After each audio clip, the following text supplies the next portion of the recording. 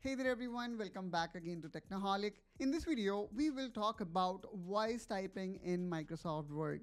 If we go with the perpetual version of Office, for example, 16, 19, 2021, 2024, since they are not cloud powered like Microsoft Office 365, therefore you will not get those cloud powered feature, for example, voice typing.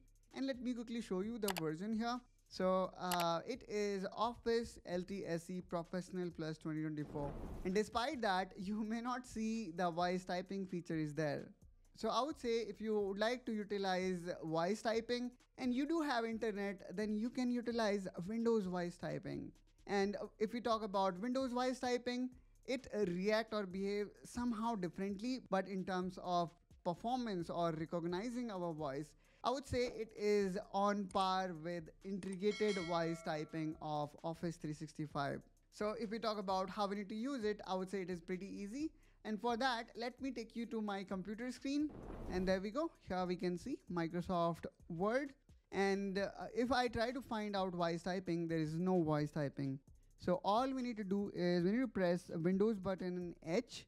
And now you will see on the bottom, this Microsoft Speech Services will appear.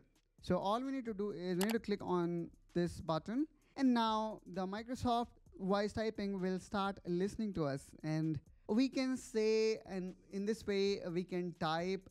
So this also works as good as integrated voice typing, as I mentioned before. And anytime you can click back again on this icon so that it will stop typing. And you can also enable automatic punctuation.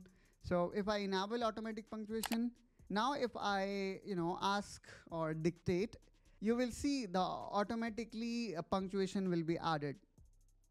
So here we can see the full stop was added. And not only you can add punctuation, but you can also say commands, for example, next line, or you can also say select that, delete that, and so on. And if you are curious about knowing all those commands, then you can check out the link that I have added in the description of this video. Now, if I talk about few more settings related to this voice typing, so let's click here on setting. And here you have option to choose the correct mic. So let's say the mic is not working, probably here you may want to go and would like to choose the correct mic. So I guess in my case the correct one is already selected, so I can also see the preview and it is working perfectly fine. Apart from that, you can also keep the voice typing launcher available on your screen by checking this option. And again, if you check it back, it again will be vanished. So this was a very quick video on how you can get started with voice typing in Microsoft Word 2024.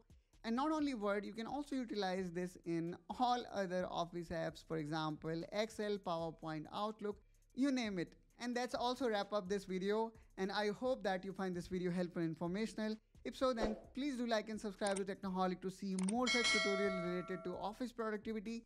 And I will catch you soon with one such another video. Till then, you take care and bye-bye.